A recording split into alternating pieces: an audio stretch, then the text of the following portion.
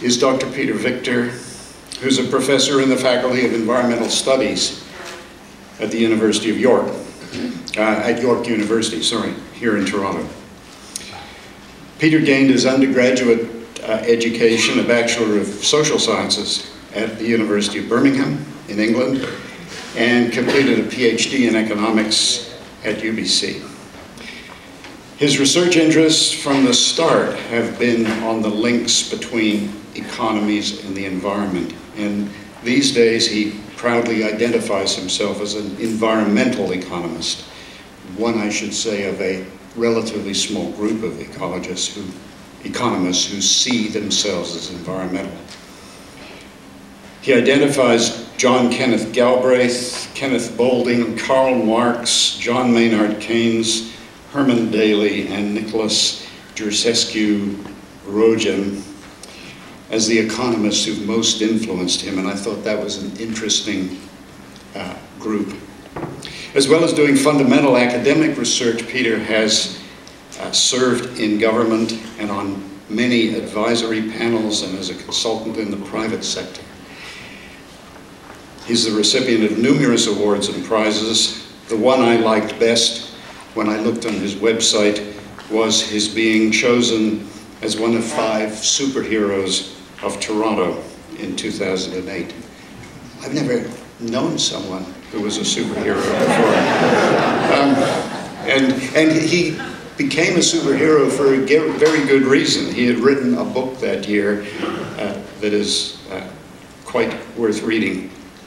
The other 4 superheroes that year were bicycles, Frank Gehry, the architect, the TTC, and free stuff. So I think he was the most super of the 5 superheroes. Peter Victor has written 5 books, I think that's the right number, numerous book chapters and technical papers.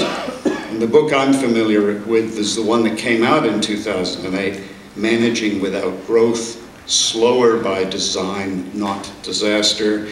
And that just happens to be the title of his presentation today. Please welcome Peter Victor.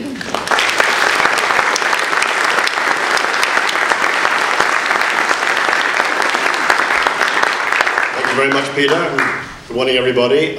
It's been a real pleasure for me to be a participant in this wonderful conference for the last day and a bit. We've heard wonderful presentations that make it a little bit of a challenge when you're the last speaker, knowing that you've got a very high standard to maintain, so I will do my best. What I'm going to talk to you about is based upon my book. I'll try to hit what I think the high points of the book are for you, but I want to put the whole presentation in the context of storytelling. Because one of the things that intrigues me is the stories that we tell ourselves about the world we live in, about our society, about our economy, about our environment. And as an economist, one of the things that has disturbed me for many years is the sort of singular story that we're all told, that is that we must have economic growth. If we don't, we face disaster. So that was what drove me to investigate that question and to write the book about it, and to today present you with not just that story, but possible alternatives to it. So as Dan said in the previous presentation, one of the stories that is key to understand is what we mean by progress. The idea of progress in human societies doesn't actually go back that far, perhaps back to the Enlightenment. But what's particularly important to us today, I think, is that progress has really been defined now as economic growth. By that I mean the never-ending increase in the output of goods and services. And it's worth investigating where this idea came from, because it surprises many people to discover that the study, the commitment to economic growth is actually fairly recent. But it is certainly thriving right now. I just pick out one report. This comes out every year, same title, the date is updated and sometimes the contents, Going for Growth.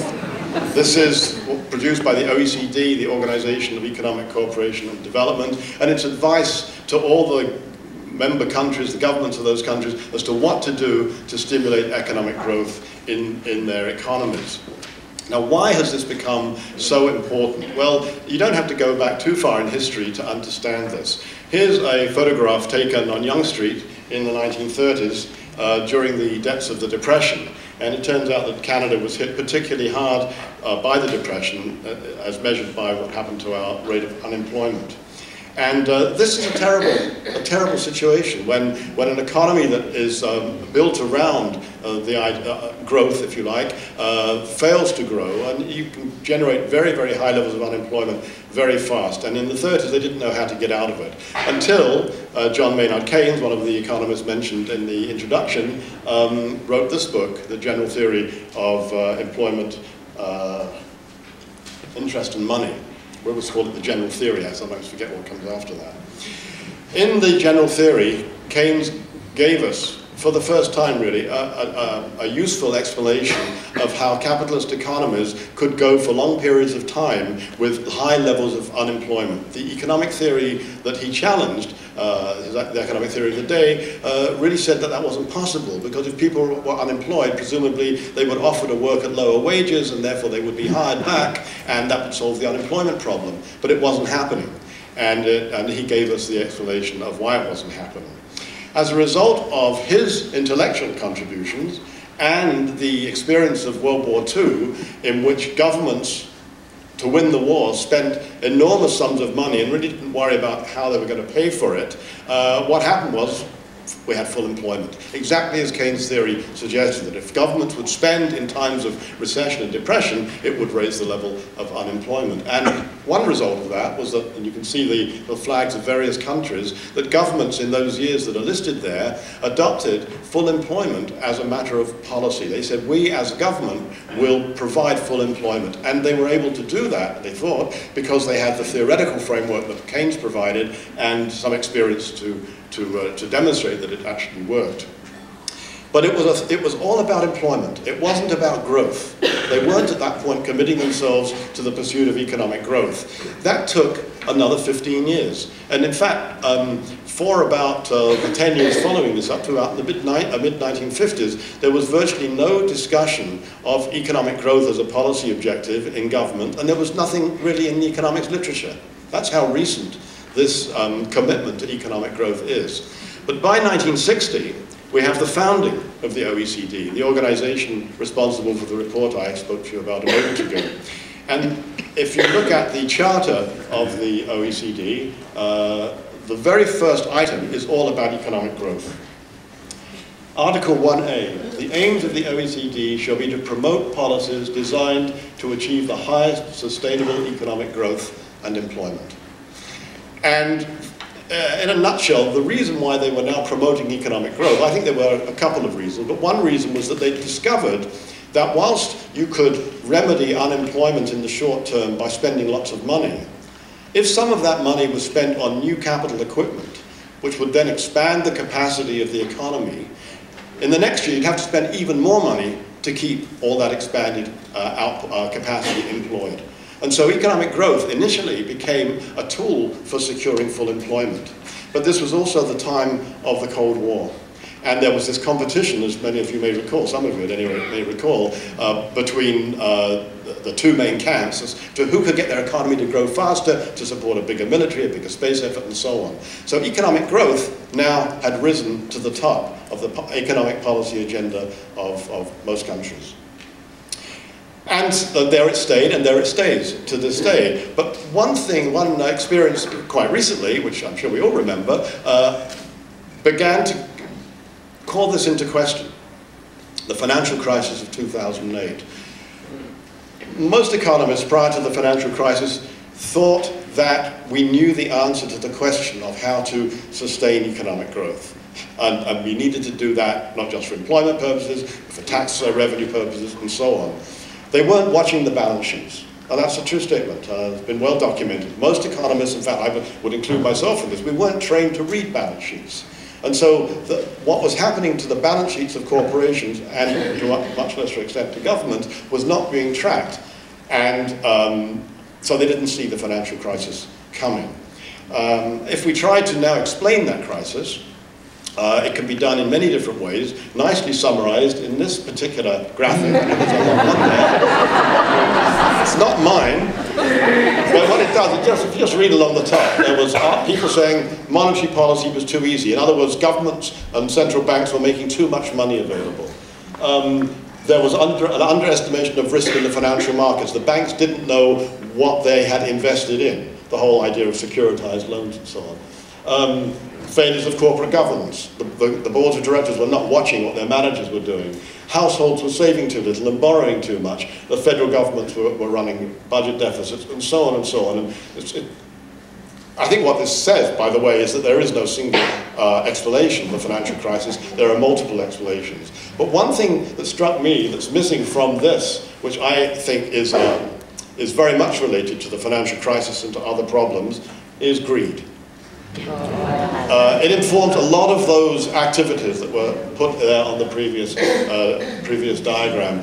And this greed is pervasive, and it's leading to a wide variety of problems, including an increasing inequality in income and wealth, which is now finally coming back on the economic and political agenda.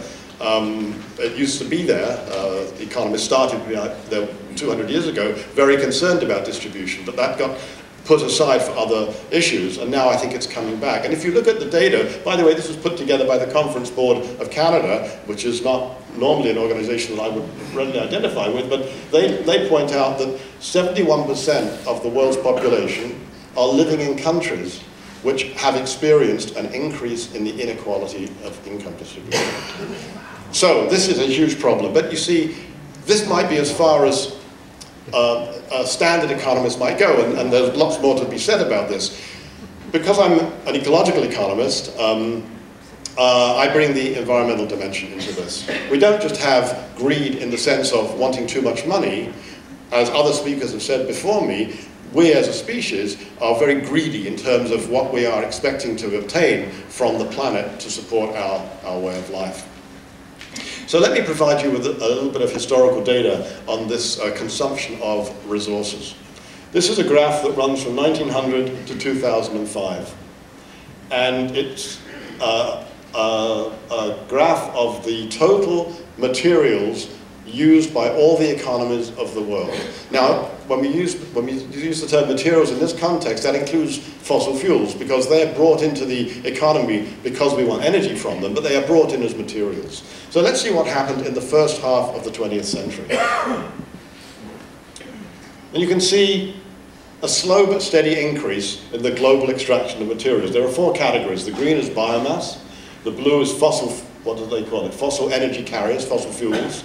The light blue is ores and industrial minerals, and the grey is construction materials. So, as I say, a slow and steady increase that took us to the mid of the 20th century. Now look what happened in the next part of the 20th century and just into the 21st century. This massive expansion of the extraction of resources required to run the economies around the world. Of course, not all economies draw on these resources equally. This is the wide dispersion in the extent to which different countries and different economies and people within those economies extract materials. But this gives us the global picture. Now, one thing we know from the first law of conservation is that, I should say first law of thermodynamics, is that all the materials that's brought into the economy gets used and then disposed of. It doesn't stay in the economy. Most materials, in fact, are in and out of the economy within less than a year. And so it's no surprise, therefore, that if we're bringing in all of this increased amount of materials, that we run into the kind of problems that Dan has already highlighted when he showed the same picture that I'm showing.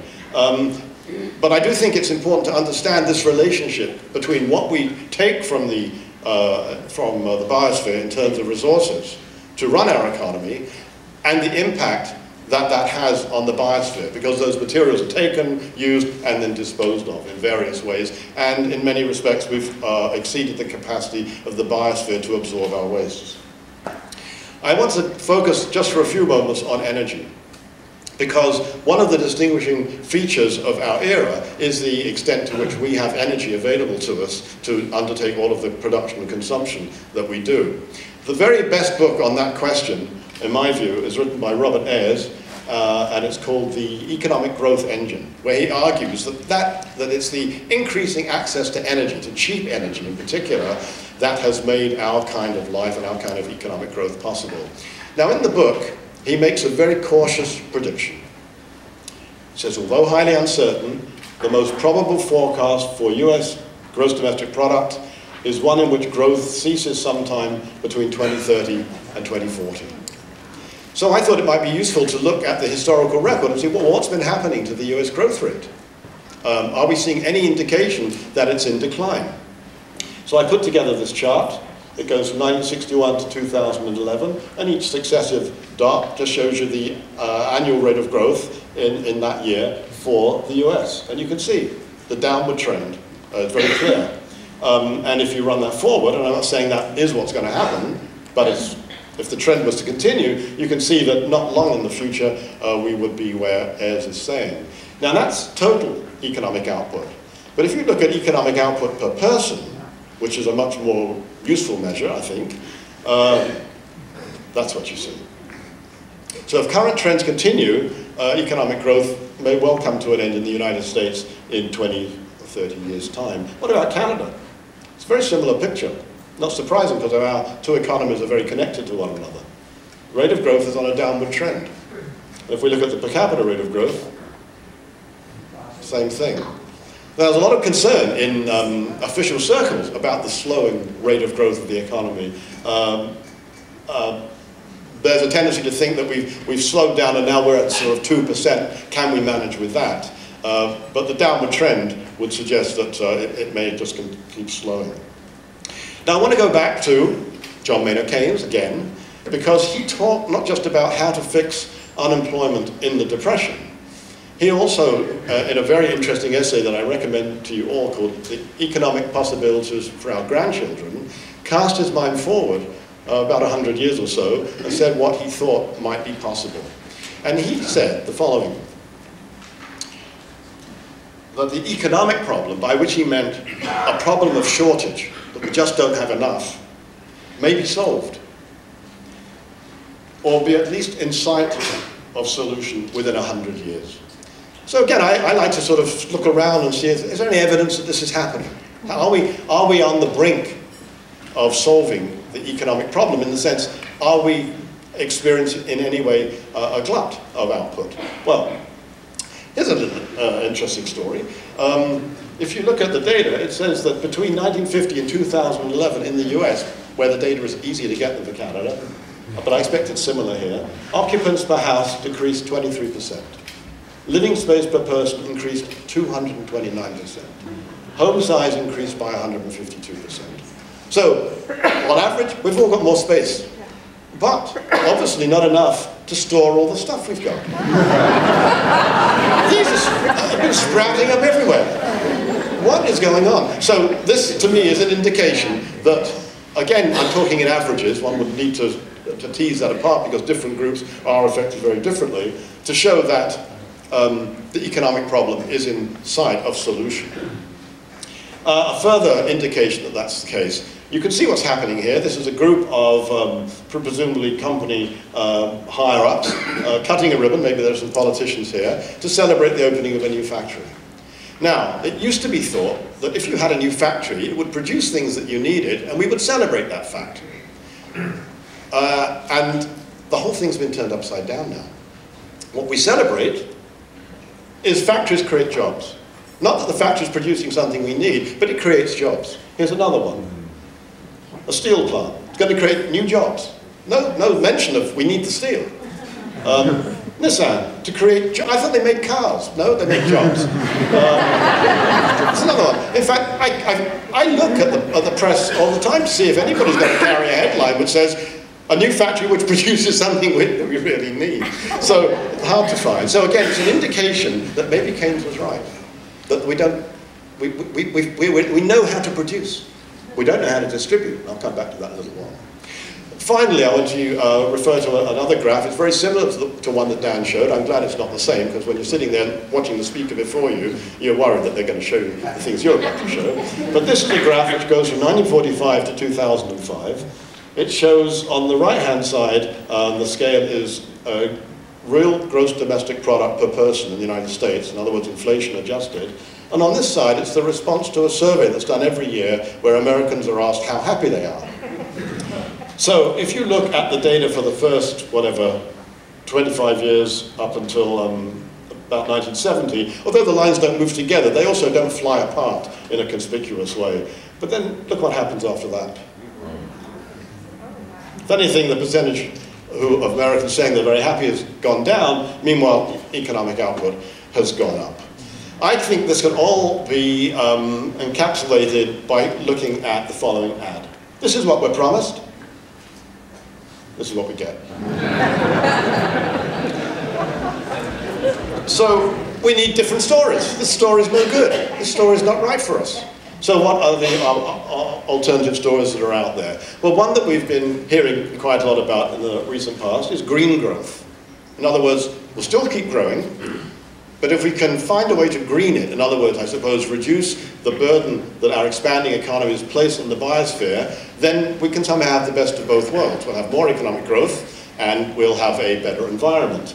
In this report from UNEP that was produced for the conference in Rio in 2012, their very first key message was that a green economy grows faster than a brown economy over time, while maintaining and restoring natural capital. Again, not nature, as was said before, but natural capital. But isn't it striking that the very first thing they want to say is that a green economy will grow faster? So this is not a critique of growth. This is as much a desire to pursue growth as anything we've seen before, but it's just saying that if we green the economy, well, that'll help us grow even faster. So let's look into this a little bit, shall we? What do we mean by expanding the economy and reducing the impact on the environment?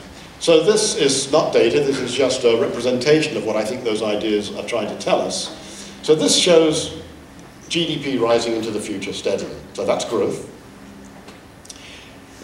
Then it says, then I think what green growth says is that we can decouple the use of resources from economic growth.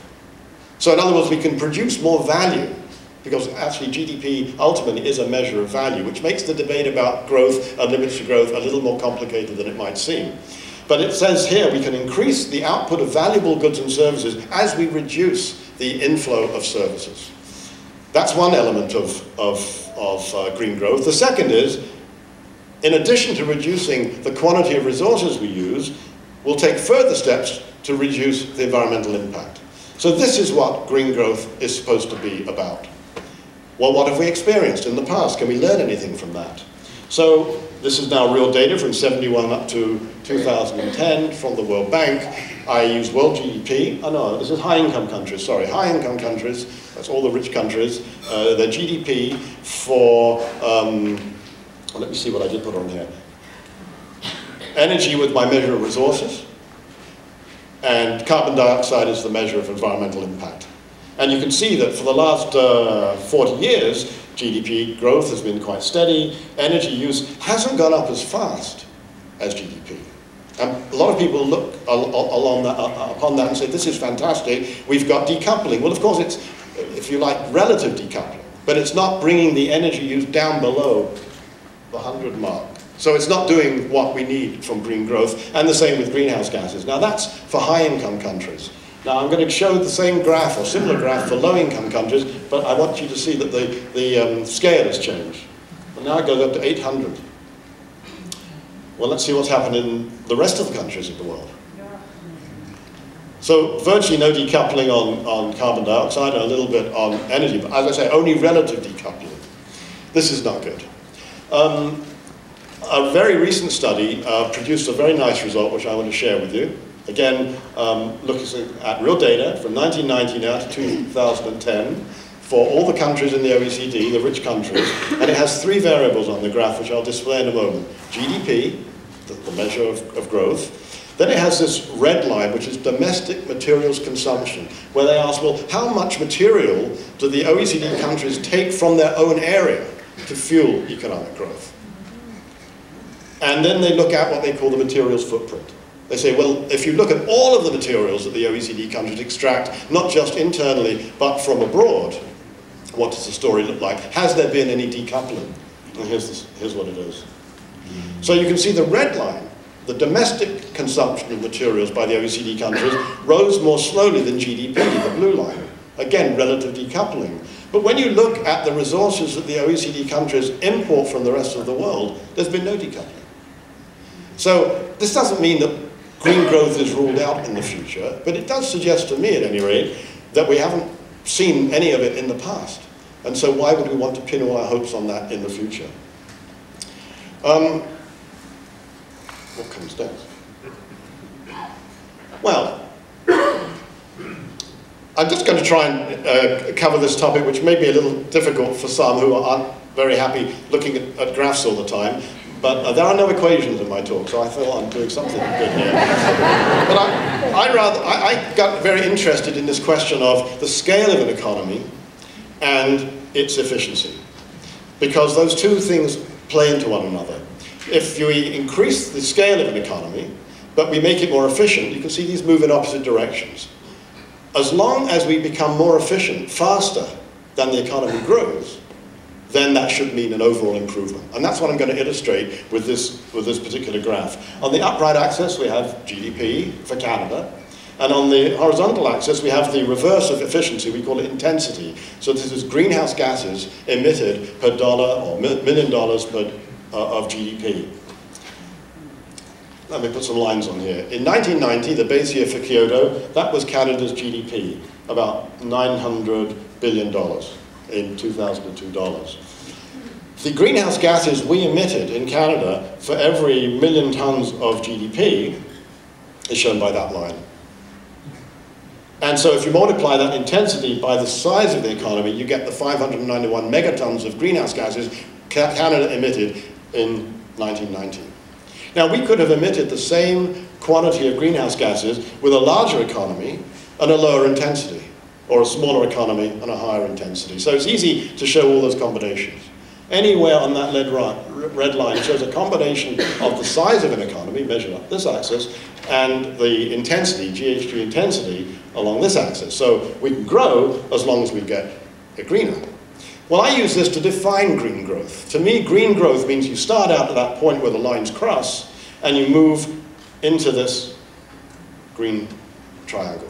Because anywhere in that green triangle, the combination of the scale of the economy and the intensity results in a reduction in greenhouse gas emissions compared with the starting point. But if you're on the other side, then it results in an increase. Well, what happened between 1990 and 2010? Well, every point I'm going to put on the graph now shows you the results for every successive year. Oh, sorry, I'm going to fill out the rest of the graph ahead of myself. Here's brown growth. So this would be a growing economy where the intensity declines, but not fast enough to keep up with the growth of the economy. So overall emissions rise. And then we have black growth, because intensity has actually increased in that scenario. And then we have degrowth, a smaller economy, which could result, even then, in larger emissions if intensity went up fast enough. So now I'm going to use this apparatus to say what has happened in the past. So here's same graph. Scale's been changed a little bit, but the data's exactly the same. Shows where we were starting. So every point is going to show what happened between 1990 and 2011.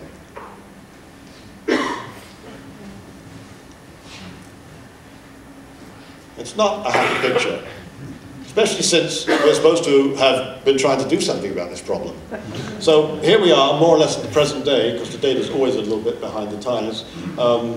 702 megatons of greenhouse gases going out, as opposed to 591. What happens if we play this forward?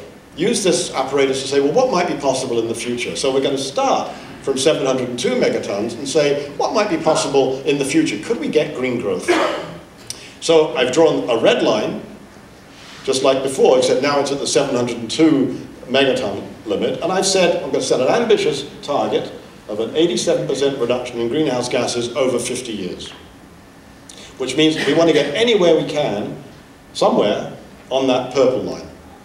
Well, if we do it by green growth, it says we've got to say somewhere in that triangle. If we do it with no growth, it means we're just going to scoot along this bottom axis, like this. So the economy doesn't get any bigger, but the intensity gets smaller. See how small it has to get? That's with no economic growth. We want to go from over half a kiloton of greenhouse gases emitted per $1 million of output to 0.067. That's only 13% of where we are now. That's an enormous reduction in intensity. We've never seen anything like it. Is it likely to happen? Well, we can speculate on that. It would mean that year over year, we would have to reduce our greenhouse gas intensity by 4%, year after year after year. That's with no economic growth. But now what happens if the economy grows? Say it grows at 2%. Well, now we're going to be looking at a much bigger economy 50 years from now. The intensity's got to get down to 0.025, which is only 5% of what it is today. That's a complete transformation of our economy and its energy. And if we grow at 3%, which is closer to the historical rate, we've essentially got to get every unit of greenhouse gas out of our production system. Well, it doesn't make me very optimistic to think we're going to do that. And what it says to me is that we really do need to focus on the rate of growth that we want, because it has implications for the extent that we're going to rely on technological change and lifestyle changes to solve this particular problem, one among many, of course. So we turn to technology. What can we say about technology? Well, what do I say up there? Helpful but not sufficient. Why do I say that? Well, look at the history a little bit. This is what a computer looked like the year I was born. It was a pretty dismal world, wasn't it? All black and white and a bunch of men in suits running a huge room of machinery to do simple calculations, but nonetheless got us started. By the year I was finishing my PhD, world's in color, much more efficient machine, we could do much more with it. This 1997 is the year that students coming into our university in September were born. It's sobering, that. They don't have a lot of history, do they? That's what a computer looked like the year they were born, and this is what it looks like now. Now let's look at telephones. There's a telephone from 1946. Now here's one in 1970. It didn't change very much. It was in color. But one of the things that's intriguing, because you can sometimes see examples of where technology goes backwards. Some of you will remember we used to have that little tray underneath the telephone, built into it, where we would keep the numbers, telephone numbers. And by 1970, you didn't get that, and you got a phone. A real setback. By 1997, cordless phones, and it doesn't even look like a phone. But that's what it is. Now, this is fantastic change in technology, and it's all about miniaturization. It's made this possible. And there's a sense that miniaturization lightens our pressure on the biosphere. But unfortunately, it's not as simple as that. Miniaturization has also made this sort of thing possible. You couldn't design it, you couldn't build it, you couldn't operate it without computers. So you can't have this kind of massive scale technology without miniaturization. And of course, it's this that clearly does damage to the biosphere. Look at that, the world's largest earth digging machine. Those are people down at the bottom there. Again, it's miniaturization that makes this massive scale possible. Here's a pretty standard cityscape, and then they added that. Again, it's miniaturization that makes this, if you like, maximization possible. But this is my favorite one, because this is the world's largest cruise ship. Cruise ship. And here's what the project engineer says about it. I would say this is the most environmentally friendly cruise ship to date. It is much more efficient than other similar ships. And what they're saying is on a per passenger basis, if it's full, the energy use presumably would be lower than a smaller ship. But when this docks at a Caribbean island, as they typically do, you can imagine when not 10, but 5,000, 6,000 passengers get off, plus the crew, it's not very environmentally friendly. And what I'm showing you here, miniaturization leading to very large-scale technology, is an example of Jevons's rebound effect. Jevons was an economist who wrote in the mid-19th century, and he wrote a remarkable book called The Coal Question, and in it he looked at the question of, well, what happens when steam engines become more efficient? Does Britain use less coal or more? And he said it's wholly a confusion of ideas to suppose that the economical use of fuel is equivalent to a diminished consumption. The very contrary is the truth. And the reason for that in economic terms is that when you make something more efficient, you make it cheaper. If you have a more efficient car, it's cheaper to run. If a car is cheaper to run, people will generally drive more. It's as simple as that. Or if it's cheaper to build, design and build those huge pieces of equipment, then they will go ahead and do it. So the rebound effect is a real problem for us in working our way out of the dilemmas we face. So I don't like the green growth story. I'm not giving up on alternative stories. Got yet a third story.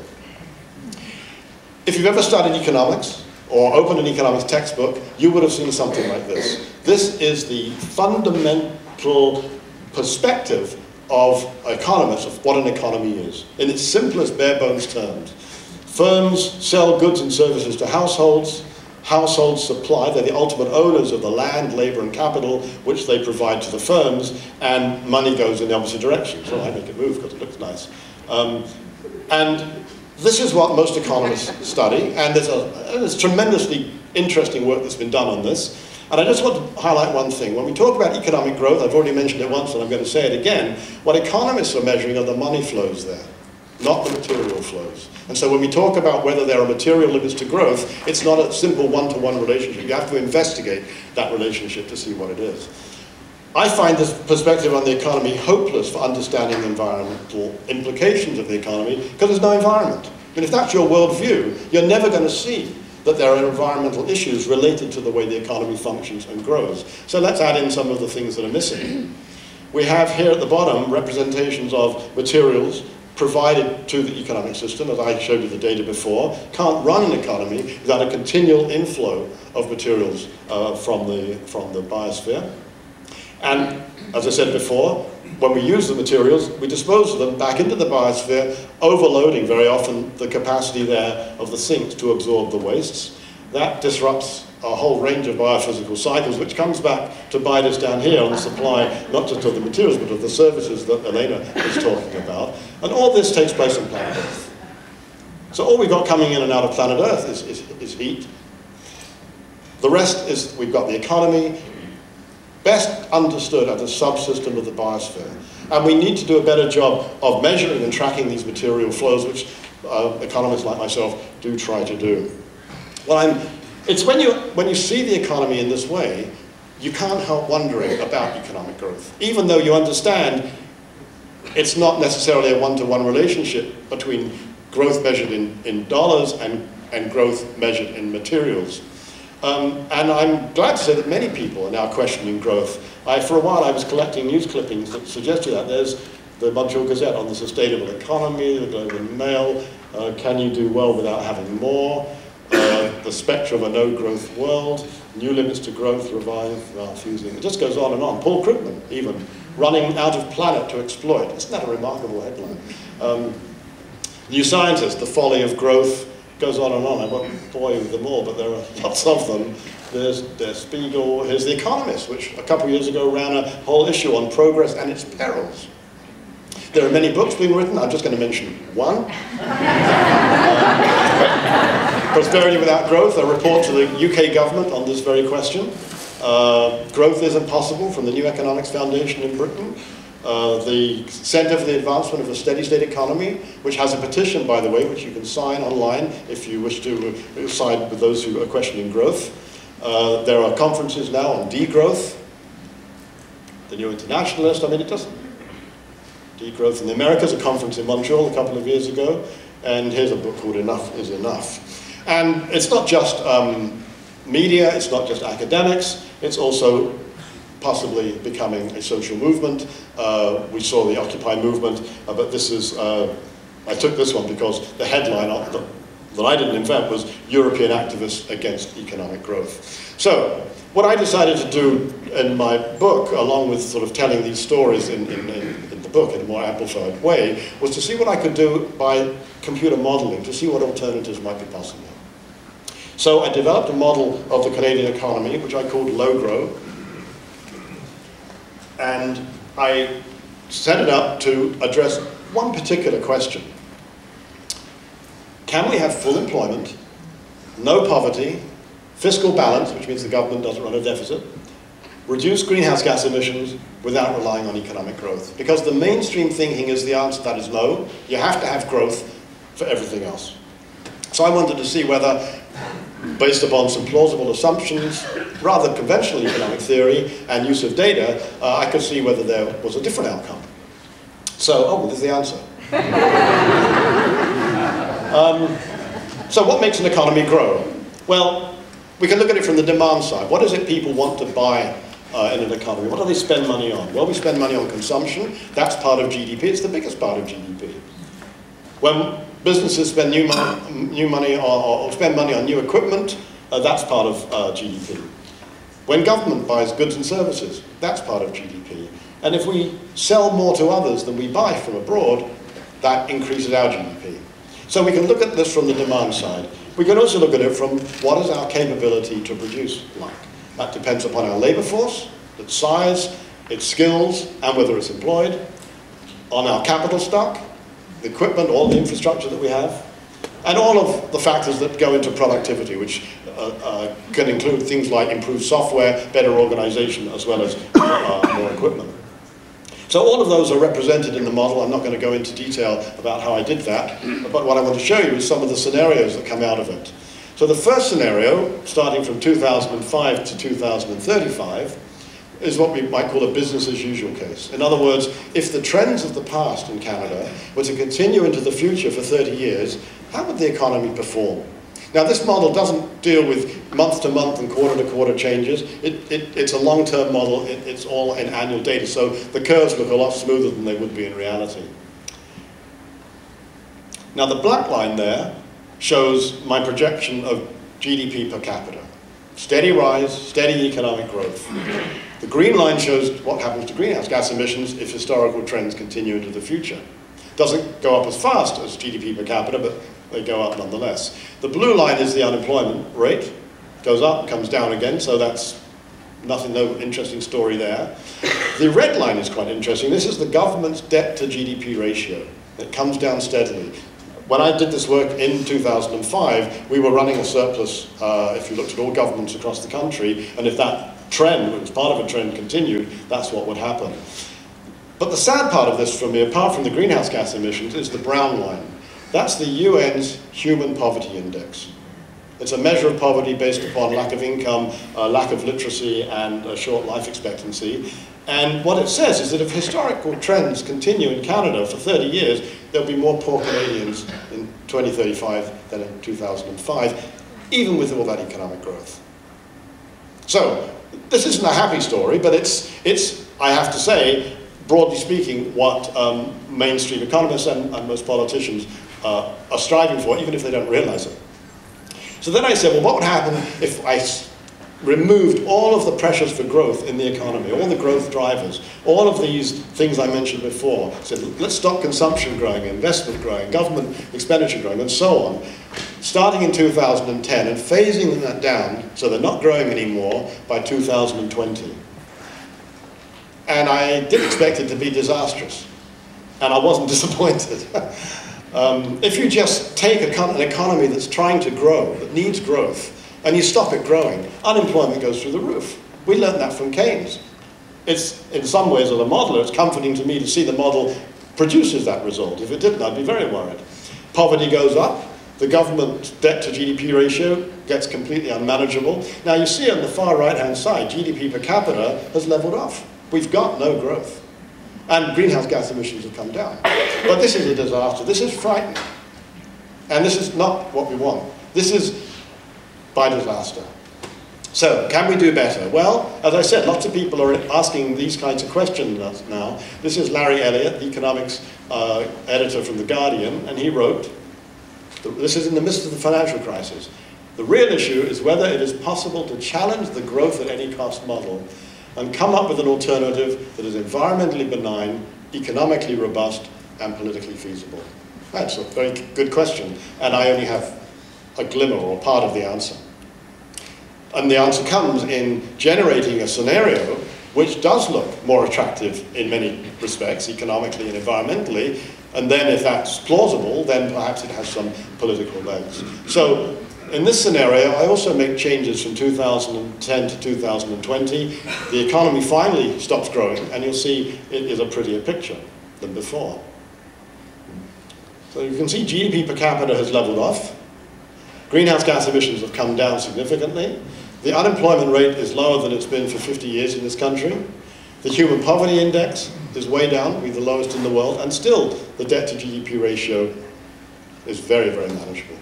So how do you make that happen? Well, I'm going to put a list of things up here. I don't have time to explain them in any detail, but if there's time for questions, I can expand on them then. Some of these things I'm going to put up are actually in the model, and others complement the model.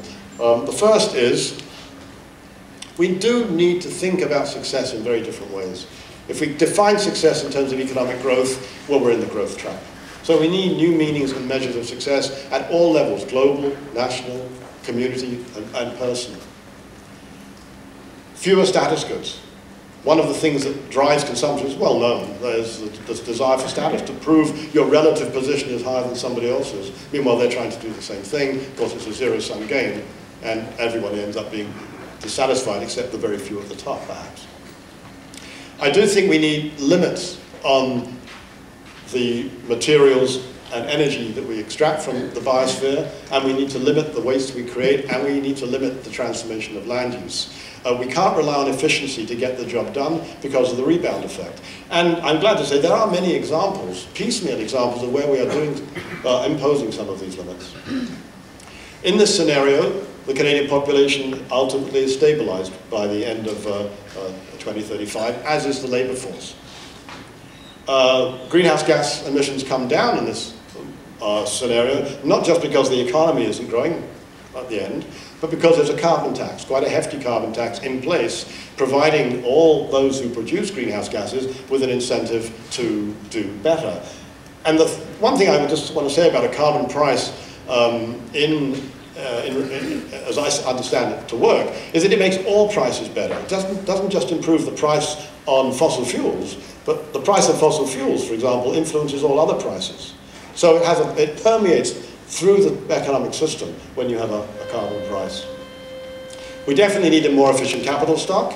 In other words, our capital equipment should use less energy, should use less materials when it's operated. Unemployment comes down in this scenario because I model a shorter work year. We used to have a decline in the work year in Canada steadily until about the mid-70s, and after that, the average work year more or less stabilized. All I do in this scenario is I resume that historical trend out to 2035. The poverty index comes down because I model more generous anti-poverty programs. Trickle-down doesn't work, but we know that through effective anti-poverty programs, we can make a big dent on poverty, and so that's modeled and costed in the model. There's no free money here, so it all goes into the calculation of the government's debt to GDP ratio, or the government's debt. And education, the trends I see is we seem to be so fixated on educating students for employment rather than for life in general. I think that's a sad trend that needs to be reversed. Now, is this really way out there, or is there any chance this will be picked up by the mainstream? Well, there's nobody more mainstream when it comes to economic growth than Robert Solow. He got the sort of Nobel Prize in economics for his work on economic growth, and anybody who works in the area always refers back to his work. Well, here's what he was quoted as saying in Harper's in 2008. It's possible that the US and Europe, I guess we can include Canada, will find that either continued growth will be too destructive to the environment, and they are too dependent on scarce natural resources, or that they would rather use increasing productivity in the form of leisure. It's exactly the scenario that I put up. And here's Robert Solow. Nobody has greater stature in the economics profession when it comes to economic growth than this economist. And by the way, when I read the quote, I could hardly believe what I was reading. I wrote to him to confirm that he'd been quoted properly. And he wrote back and said, yeah, that's good. But, but, can we adapt to such a transformation in the way an economy would operate if it wasn't growing? I don't have any doubt that individuals can adapt. We're a very adaptable species. That's not the problem. The problem is our institutions. It's hard to think of any institution that isn't predicated on growth. So here's a picture of a university, government, legal institutions adapt. We've got production, we've got consumption over there, we've got a religious institution, global institution, the central bank over there. These are all built around growth. And I think it's a key question as to whether these institutions will take us into a better future, because they can show that they can adapt better than I think, or whether they'll hold us back. And it makes me a little bit concerned because I lean to the latter. If we don't adapt, I'm afraid it's a very gloomy future. This is my gloomy picture. We're heading off into a horrible thundercloud. But I don't think that is the only future. I do believe that myself, and now glad to say other economists, are mapping out different possibilities for us. There are alternatives. The Tina principle doesn't work. There are alternatives, but we have to understand them better, and we have to discuss them more, and then we have to choose them. And if we can do that, then I think there's a much brighter future out there, which is the image I want to leave you with. Thank you very much.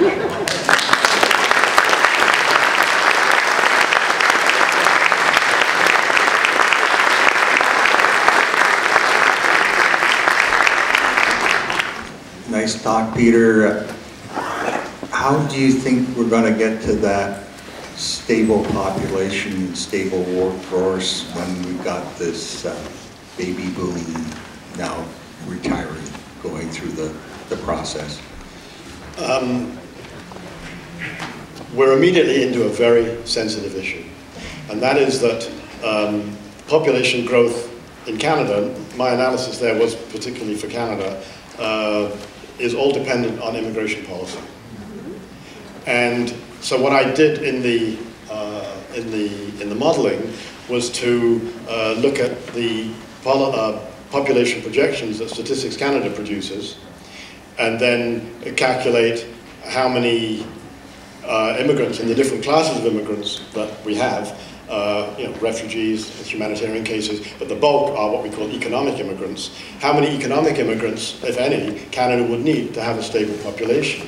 And the striking thing is that if we end up tracking along the lower population projection that StatsCan produces, we would still need just over 100,000 economic immigrants to stabilize the population in Canada. This is troubling in two respects. One is that as a country, we tend to get the bulk of our immigrants these days from poor countries. And so we go for qualified people, trained people, and wealthy people. We bring them over. And that's not something that the countries they come from particularly applaud. So it's a very complicated issue, but it is manageable. If we want a stable population in Canada, it's a matter of immigration policy. And if I might have a second go, we enjoy a pretty good standard of living here, but there are other parts of the world that are trying to attain what we have. So on a global scale, probably we need to do more than no growth here to accommodate the growth that the others would have to achieve to come to our standard of living. How do you think we're going to do that? First of all, let me say as clearly as I can that the growth that we need to stop and reverse is the growth in the use of materials and energy and the transformation of land. That's what is having the demonstrably bad effect on the environment. Then that poses the question of what can we attain, what can we achieve in our economy under those kinds of reductions. Some of my economic colleagues would argue that, well, we can still have some growth if we're smart enough about it. And to me, I don't care too much about that, because if we're controlling the things that really matter, then whatever the economy and the ingenuity of people can achieve, let's go for it. That's why I'm in favor of policy-administered limits on materials and energy use, because I think if we can get that right, then we don't have to worry too much about what happens to GDP. There's an economist out there who talks about A growth. He says, let's just not even think about GDP. It's not a relevant measure. Now, you ask about other countries. The reason why I think this is a good approach to take is that if poorer countries are to improve their material standard of living, they are going to have more room on the planet in some sense, which we can only help them with if we take up less of the space. So that's what we have to do. That's the part that we have to play. But in terms of what their aspirations are and what they decide to do, that's something they will work out. We don't get to say in that. What we can do at best is to set a very different example. But right now, if you think of the example that Canada sets to other countries, we've got no credibility whatsoever to say that we've got to solve environmental problems, and they've got to somehow have not aspire to what we want. So this is, if you like, it's a credibility building project as much as what we might call an environmental saving project. Thank you very much for that. Many of us have been waiting for that for a long time. Do you have any thoughts on how we're going to get there politically? We can have all the solutions we want, but if we don't have the political will to do it, it ain't going to happen. I don't think I've ever given this kind of talk without that question coming up. And, I mean, can I just say, you ask a political scientist for that, maybe they'll have the answer, but I will try and answer the question for you. Look, I think that we can't expect there to be political will to support this kind of direction until there's been a lot more work done to show that this kind of direction is plausible and is realistic in a broad sense of the term. So I don't think political will is going to sort of spring from nowhere until there's a much broader based discussion in our society as to alternatives. And that has to not just involve academics like me who do the sort of the spade work to try to push this stuff out there. It requires all of us to talk up these ideas. In the end, the successful politicians generally lead from behind. They need to hear that discussion that's going on and then step forward and help us move in the direction that we want to go.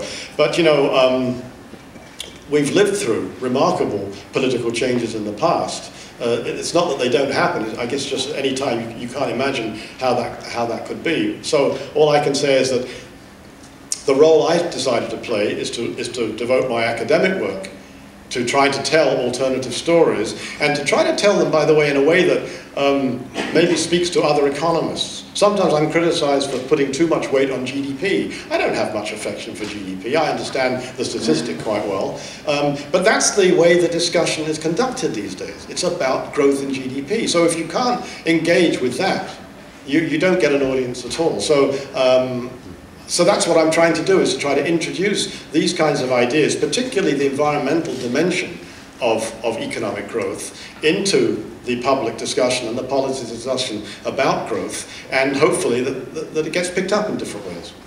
But if I had the magic answer, I'd be glad to share it with you, but I don't. Yes, I have a question related to my friend's question here, and that is, it's clear that politicians just about everywhere at all levels of government prattle on about growth as the solution to all our problems without recognizing that it's pretty well the cause of all our problems. And I'm just curious as to whether, since you published Managing Without Design, if you've had any serious inquiries, interest, or from politicians. Yes, I have. Mostly abroad. So I've spoken in the European Parliament, in the UK House of Commons, committees there invited me over. I had a one-on-one meeting with the Minister of Finance in Finland, who's become Prime Minister there. So in some quarters there's a curiosity, but I'll tell you where I find in Canada more interest is at the local level. It's people at the local level, and then this applies to politicians too, municipal politicians, understand limits much more readily than politicians at a higher level. Because obviously if you work at the municipal level, you're up against limits all the time. You know your geography, you've got the waste management problem you have to deal with, and you deal with the other things that are directly related to the environment. So that's been my experience here. I have been invited to speak to a couple of political parties in Canada. And because I suppose my civil service background, they sometimes call me back to speak to the civil service. So, you know, that's, it's something, it's not enough. Yeah. At that point, I think we're going to have to cut.